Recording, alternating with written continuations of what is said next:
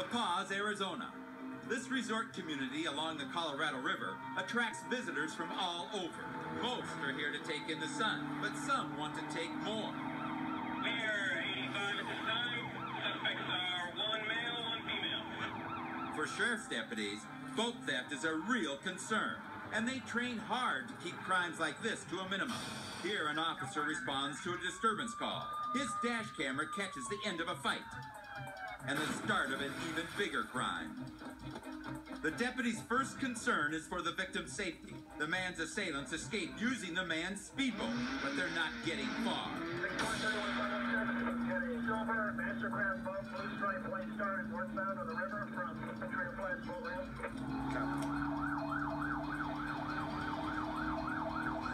Within minutes, river deputies have spotted the vessel and are in pursuit. Boat cameras record the chase.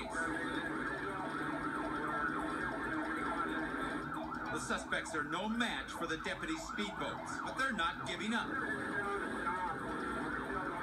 The boat thieves head toward shore to ditch their stolen vessel. Maybe they can escape on foot. They're going to the beach. They're going to the beach. But La Paz deputies are ready. Our crew is with an officer responding on land. Taylor, I got a visual on right now. With the deputies closing in, the suspects beach their boat. Freeze! Tomo! One man tries to run. Tomo! But the deputies are as fast on land as they are on water. The second suspect goes quietly. He's seen enough fighting. Now he and his pal are going to see the inside of a jail cell.